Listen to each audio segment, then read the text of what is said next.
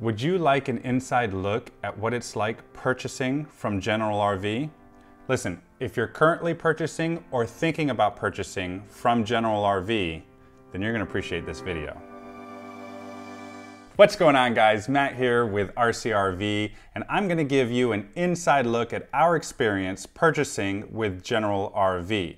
Now, if you're anything like me, I value experience over knowledge. Now, you get a lot of great information from someone who is knowledgeable about the purchasing process, but how much more valuable is it to get someone's honest firsthand experience? If you're new to our channel, RCRV is a group of part-time RVers with full-time jobs showing you just how much fun you can have even if you're part-time. Now we're gonna do a bit of a different style video. Typically we'll do travel and camping videos along with RV upgrades and modifications and recommendations.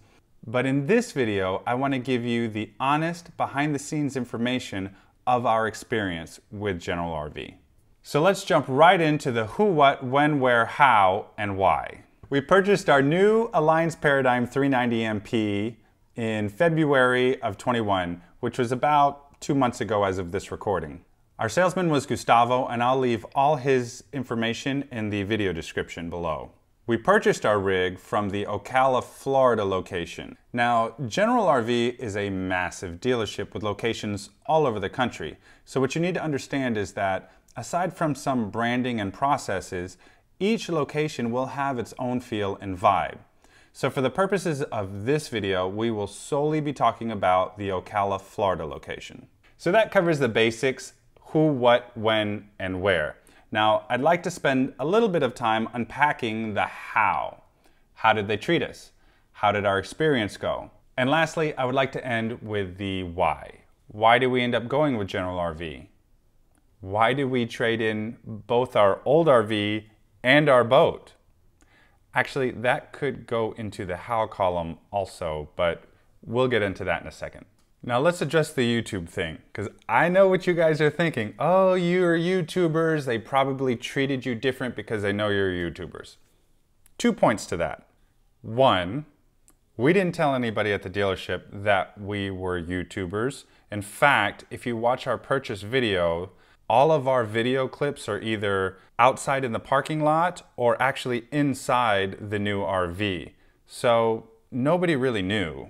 Number two, and probably most notable, is we're still a fairly new and growing YouTube channel. We don't yet have the reach or influence to really get any major company to care what we think. So by all accounts, to General RV, we were the normal everyday customers. Now that that's out of the way, let's jump back into the how. And to do that, I need to give you an abbreviated storyline from the first day we stepped into General RV until our purchase date. Back in November, we were driving through Ocala on our way to Tampa to spend Thanksgiving with my mother. We decided to make a quick stop at General RV. Now, we had seen the Alliance Paradigms on video, but we hadn't had a chance to actually step foot in one physically, and more specifically, the 390 MP. We got there Wednesday night, about 30 minutes before they were getting ready to close for the holiday. This was my first impression of General RV. While waiting at the front desk for them to find a salesman that could help us, I was chit-chatting with the ladies behind the desk, asking them questions such as how they liked working there, how they treated them, things along that line. And they were telling me that they really love working there. They said they felt like a big family and that the dealership really cares about them. Comically, they said that the hardest part of working there was if you're trying to lose weight. Apparently, the dealership had just provided food for the employees for Thanksgiving and often surprises them with biscuits or donuts. Now, you're probably thinking, what does this have to do with purchasing an RV? Well, more than you think. I spent 18 years in retail. I used to be a store manager for a Walmart supercenter. And it's there that I learned that if you want to improve your facility's customer service, the best way to do that is to focus on and improve your employee engagement. Think about it. If you have unhappy or unengaged employees, how can you expect them to be happy and go out of their way to help customers? This little 5-minute impromptu chat with the staff at the front desk told me more about the dealership and how I could expect to be treated than I could have ever found out otherwise. Now, it was at this time that we met our salesman, Gustavo, who informed us that they did not have a 390 MP on the lot at that time for us to look at, but they did have one on order. It was supposed to be delivered soon. So we exchanged information and we went on our way to Tampa for Thanksgiving. Now, fast forward to Saturday. We did find a dealership in Tampa that had a 390 MP on the lot for us to look at. Now, we're gonna leave this dealership unnamed because, as you'll hear, things didn't go so smoothly. So for now, we'll just call them the One Big Dealership. So anyways, we drove to the One Big Dealership and we got to see an Alliance 390 for the first time, and as expected, we fell in love with it. We talked to the salesman, we asked him to write up some numbers. It's here I should tell you that in order for us to financially make a new RV work, we had to trade in not only our old RV, but also our boat. Now, I'll explain more about the boat when I get to the why, but as for the how, we had to cut monthly payments somewhere in our budget in order to jump from our travel trailer to an Alliance fifth wheel. So for the sake of time, this is where I'm going to speed up the story a little bit. Just know that every dealership that we dealt with and every quote that we received was all under this same structure. How much would we get for the trade-in of our old RV? How much would we get for our boat? And the price of the new RV. So over the next few weeks, working via phone and email, we received deals from several dealerships, including General RV. The first quote we got from General RV was on par with what we were getting from every other dealership. It wasn't terrible, but it wasn't that amazing either. I spoke to our salesman Gustavo and I told him that the price was just not amazing enough to push us into getting into a new RV at that moment. Naturally, he asked me, well, how much do you want to spend? And I gave him a price that I knew he couldn't get to, but I felt that was a good place to start negotiations. Eventually, Gustavo came back to me with what we felt was the best price that General could do for us. Now, as you know, RV pricing is all over the board right now. With demand increasing and production delays and shortages, pricing can vary widely. So out of respect to both General RV and Alliance, the manufacturer, I'm not going to discuss the actual price of our deal. I will tell you that with every dealership we dealt with, we negotiated the out-the-door bottom line price. Thanks to the internet, we knew what a fair trade-in price was for our trade-ins, and thanks to Facebook groups and online forums, we had a fairly good idea of what a fair price was to purchase the new RV. Take those two numbers, add them together, add tax, title, possibly some fees. We knew what a good out-the-door price was that we wanted. Once we got what we felt was the best price that General RV was going to give us, this is where I decided to get the dealerships competing with each other on the price. Now, I am by no means an expert negotiator. I'm actually pretty horrible at it.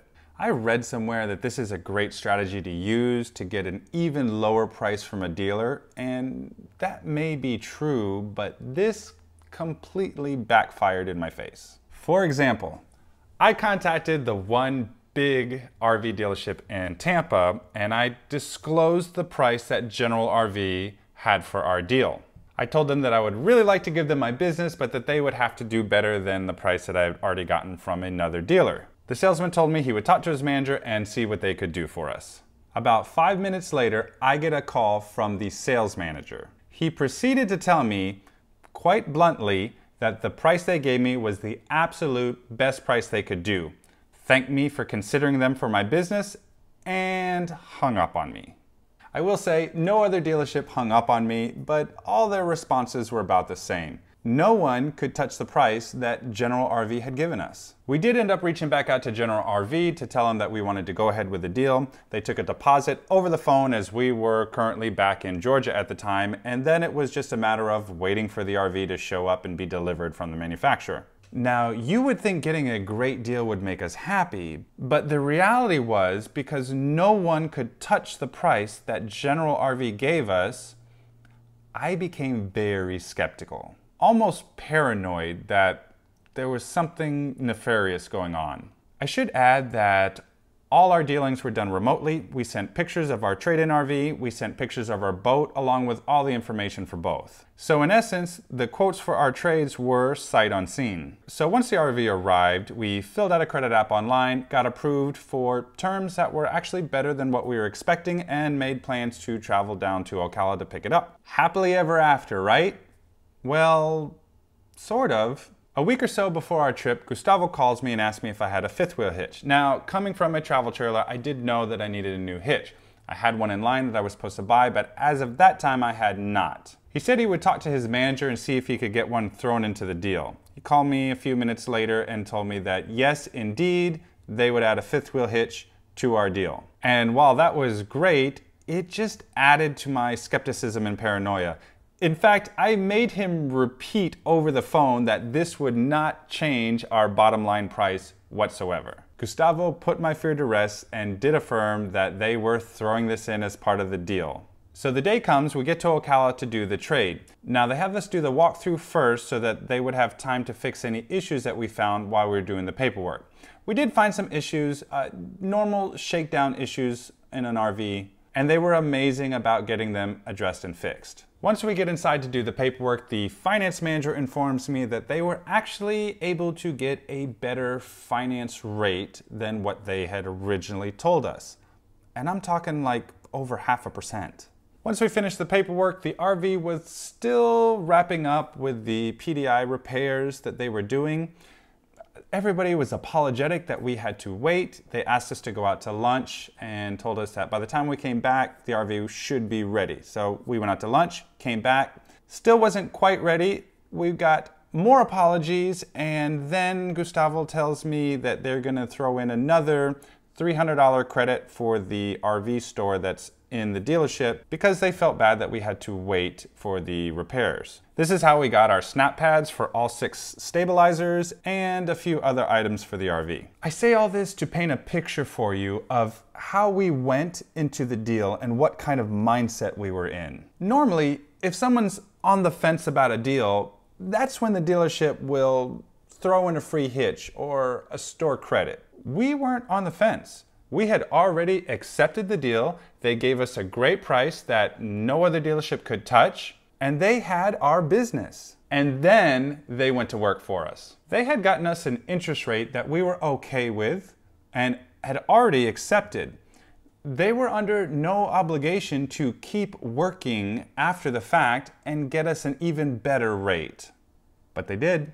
We already had a hitch lined up that we were going to buy. They were not obligated to give us a hitch, especially since I hadn't even asked for one. But they did. I went into this deal at every turn waiting for the hammer to drop. But it never did. Now I know that every sale will be different, every salesman will be different, every dealership will be different. And like you, before our deal, I went online to look up reviews about General RV, and I found a mixed bag of opinions. Now, I'm not trying to diminish anyone else's experience with General RV. All I can do is give you our experience and hope that it helps someone. So guys, in closing, I would like to address the why. Now, this is probably the question I get asked the most about. Why would you trade in a nice RV and a beautiful boat for another RV? And the best way to answer that is to direct you back to our channel. I invite you guys to check out our videos and the amazing memories that we've made. Now, we've always loved camping. In fact, before our first RV, we were tent campers for over a decade. So we love camping, and we got the RV to go camping. But once we got the RV, we discovered a new love, and that was the love of travel. We found ourselves traveling more and more, seeing sights and states in a weekend that would not be possible without an RV. And we found that we were using our boat less and less. In fact, The last year that we owned the boat, I believe we only took it out twice that year. And that was because we were rarely home. We were usually on the road. Now, we have amazing memories with the boat, and I'll never regret buying it. But our kids are getting older, and to be able to share these amazing travel adventures with them while we still have them, to be able to go out and see this beautiful country and show them things that most kids just see on TV, I don't know if there's a word that can describe that feeling. Amazing just doesn't seem to do it justice.